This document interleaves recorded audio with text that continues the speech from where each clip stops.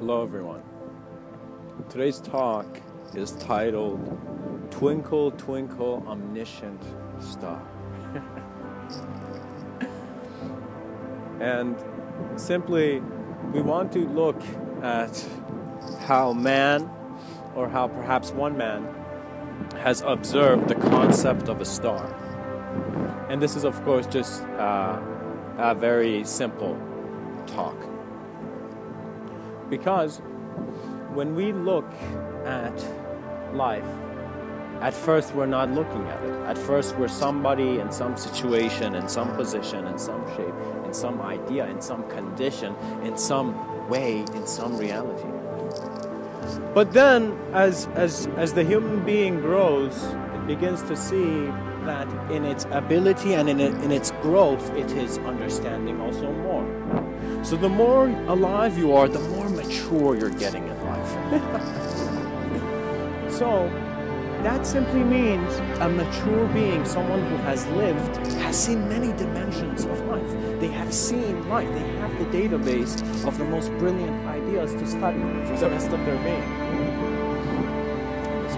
So one needs to see that when you observe memory, it has an ability to transform your sense of self in how you are self-aware of yourself, and also how you are. There's also a natural element. Every person has their own style and approach to how they are absorbing into their greater understanding. You know, it is I believe a simple mind who's detaching things and just being comfortable with it. Because you cannot just do one act and not observe the other. A wise mind observes the whole spectrum, so he does not judge, but is aware of all judgment. So it's judgment day, it's pretty much every day, you know, so that's why it's cool. Yeah. So, now, to begin, we are all very playfully and beautifully memories of starlight. When you look at who is aware right now, who is communicating, who is perceiving light, it is a sense of association.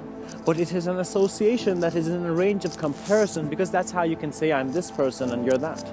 Because our similarity can be perceived not to be, in a sense, to be a bit distinct, for example. We're human beings, but different types of human beings, you know. So how I like to see it is that when we look at things, we are observing reality. And so the experiencer and the observer of this reality has a totally different dimension of understanding in regards to what is happening. So a star is at first just a symbol for you. It's an image. It's that children's tale, they say, you know, or something. So what that means is that when you observe a star, when you observe that, if you have scientifically understood what it is, you would still be fascinated by what you're seeing. In other words, it's as if sometimes the mind of man, when it looks at things, it's always a new look. So when you look at a star, what you really have is the imagery of your distance and how you are observing that distance. And so there are ways and modalities in which a being can remember his knowing that has allowed him the vision he already has in regards to seeing the greater dimensions of manifestation that one can have in the reality of consideration. It is very important to recognize that before anyone can get into very deep multidimensional concepts, they need to totally understand two words very well: nothing and no thing. In other words, imagine if, you know, such a distinction. And in your comfort to be in life, then explore these elements. In other words, if you're still thinking about stress, depression, you are too involved in your game of life still. This is a silent process. This is a still process. This is a process which must be done with an authentic wonder, as if like you've explored everything and you're like, what else is there of this reality? And so with a joy and love, you're running into the beautiful embrace of your greater exploration. So stars are symbols, and in your understanding of how you communicate with a symbol, you will understand reality better. And so a star at first is the ideas that that star brings in your mind. But if you go into an absolute state of complete presence, but an awareness that is not thinking. So it's like, because there's no thought, I can't talk about how it is. It's just there's no thought, right? And you're present, and in that observance, you see that that star, which seems very far, is present in your reality because you are the origin of your reality. So what is mightier than that star is my eyes being able to observe its vastness.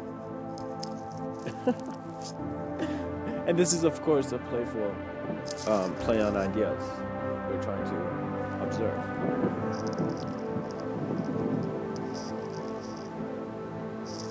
I would like to speak now to those who resonate with the understanding of a pilot of consciousness and an advanced communicator. And this is an idea that I have brought up in the sense that to show that there are certain people who you will simply see your life just kind of brings you here, right?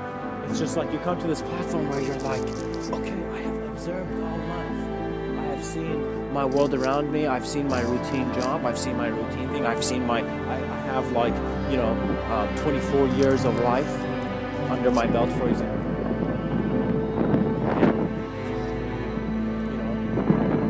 Now, what else is there? You see, the beauty of ancient Indian culture is that they had such an intention, simply the beings that stepped in that land had such an intention to just elevate. To, in a sense, they were just such great communicators, such great series of thought, that the Upanishads are just, they are books that can never be written by a man or for man, but is the greatest gift for man. You must see that totality has an omniscient sense of being. Omniscience is not a term, it is not a definition, it is not something you even need to Google, but go on dictionary.com, but you can if you choose to. You could go see what it means, but pretty much what I'm saying is that you are an individual association of life. In other words, you're like this body moving around, dancing in life, right? So similarly, in observing your sense of being, in observing how you are a communication of life, there is then your own novel passage. It's as if you're going into this new aspect of your reality where the significance of reality is no longer outside. What that means is you considering outside, inside in one dimension of existence where there is a potentiality of many is your own limitation. So you're just choosing to eat the choose the first option on the menu. You're choosing as what you have chosen. So for a person who has chosen something, what else can you do after you've chosen this life is to observe the choice, because mystics have always known it is the unknown observance that, in a sense, resurrects you into your greater understanding. And this is, of course, my view. But what Mr. Within is trying to say is that you find Mr. Within when you see the totality of the emptiness in your presence, but an emptiness that is all intelligence, because it is simply the observance. What that means is, if you were to envision something out of a plane, for example, if you were in a plane and you looked out and you just saw the city from that distance, that form of observance compared to you standing on the street and looking at the city is a total different intelligence of observance, right? And so multidimensionality means being so sincere and authentic and present in this moment to then you are, in a sense, open to your own reality, which it's always yours. You will see that the passage into greater understanding of, let's say, a multidimensional view is done through your own authentic and sincere allowance. What that means is, before you even go after this kind of stuff, or before you go towards trying to understand what an advanced communicator is, or the pilot of consciousness, you first need to observe your reality. Because if you still think you're Bob, then Bob is not ready to leave that environment which is keeping a Bob. Bob, if he's willing to, for example, go in nature and simply sit by a stream and be silent and to observe what existence means beyond name, beyond ideology, that awareness is such a powerful knowing within this vast unknown universe. And you will become an experience of space and time that can no longer just keep a star in the same way. When you recognize the vastness of your ability as an observer, in a sense, work simultaneously in acknowledging reality,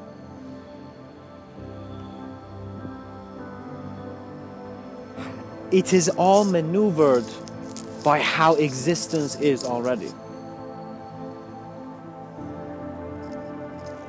And once one is calm and gentle in their own presence, so you've just sat down in the park and you've just breathed, and in your breathing you're just like, okay, I'm somebody, I'm a present, I'm a person, presence, right? So in that sense of knowing,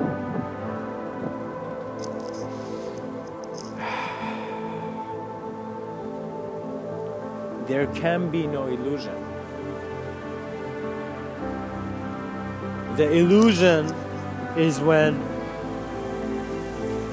you think there's something behind you, but you haven't looked. When you look, there's nothing behind you.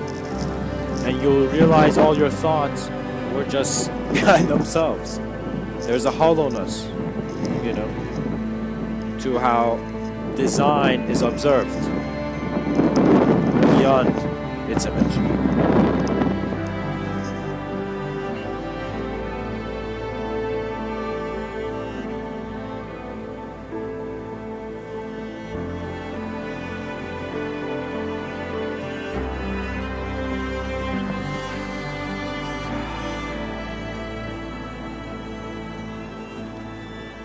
I would like to quickly talk about if one does choose to work with greater ideas that point to more of an internal experience of profound symbols and profound natural images, you must begin observing design and form to a very existentially sensitive degree, where you're allowing the geometry to speak. When you allow the design of life to just be observed as it is without an interpretation, it's as if suddenly the person who was talking too much in the class became silent and the teacher said a profound thing. It's that moment where you are no longer seeking a story, because you are no longer just a character. The character has just immersed in the seeking, in the search for the storyteller, that he recognized he was the storyteller. And beings who come into this individuality, who come into human form and understand this existential sense of a oneness that's nothing, these beings have come here to keep these relationships out of playfulness. Not out of, you need it because it's all about to go to hell. That imagery is arrogant. That imagery is like wearing ragged clothing to the most important ball of your life, for example. And even though a monk or a mystic would not mind, but it is important to understand the value of personality by understanding the value of your presence, being omniscient, being limitless in the moment. So you who are judging yourself in the moment, that's just your choice of color and idea to judge yourself. Trust me, in the moment is like, it's an infinite ability to make abstraction. I mean, just listen to my talks. So in the abstraction of my communication, humanity understands that they too have a great ability in the abstraction of conception. So that means your reception is infinite. Even though your external expression has been temporal, infinite.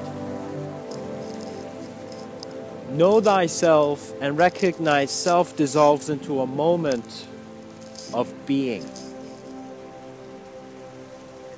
in which the knowing that expresses no longer requires the limited technology, and not limited, but in a sense the technology of language.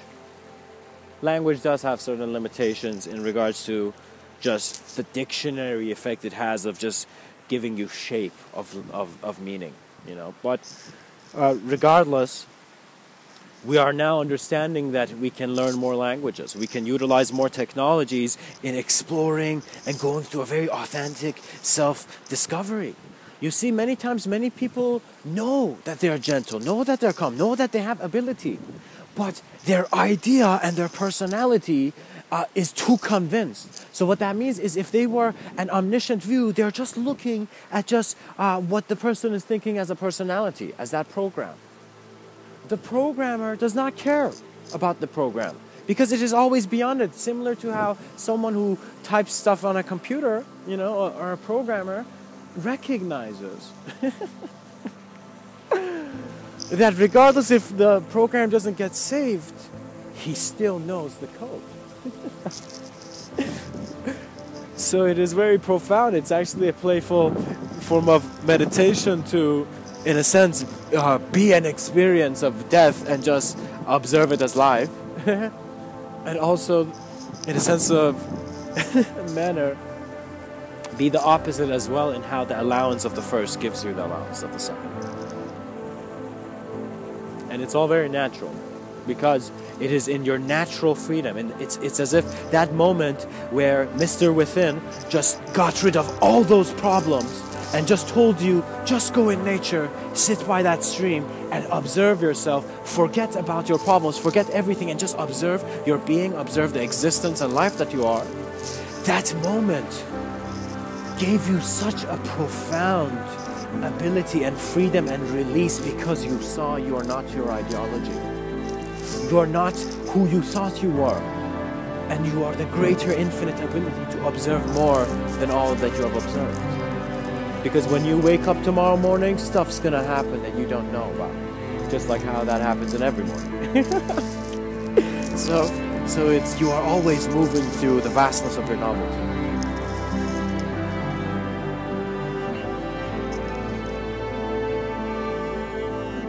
And as Terence McKenna smiled,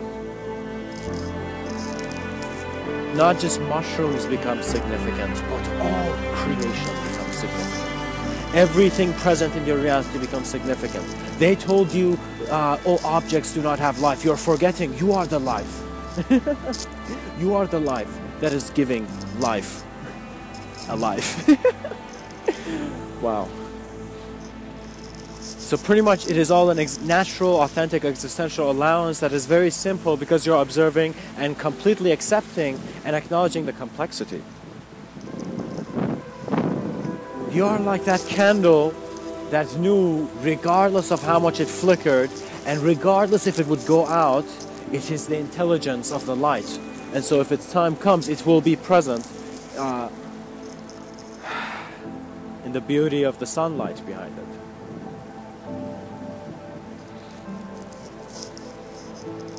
Myth and story and fantasy and technology is inspiring imagery. But you must understand that this inspiring imagery are just like tools. They are Thor's hammer, but they are not Thor. So to understand Thor, for example, you must see that it is your ability to very directly and seriously and completely and in a moment and an instant acknowledge life that gives you the freedom that is always yours.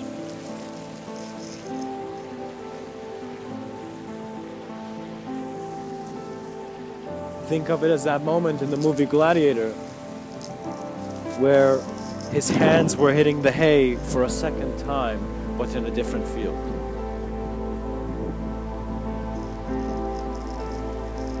And the knowing of man is always the beauty of the knowing that will come from the greater unknown.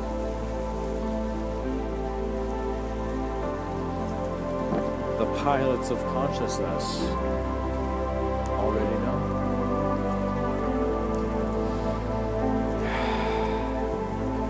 Much blessings.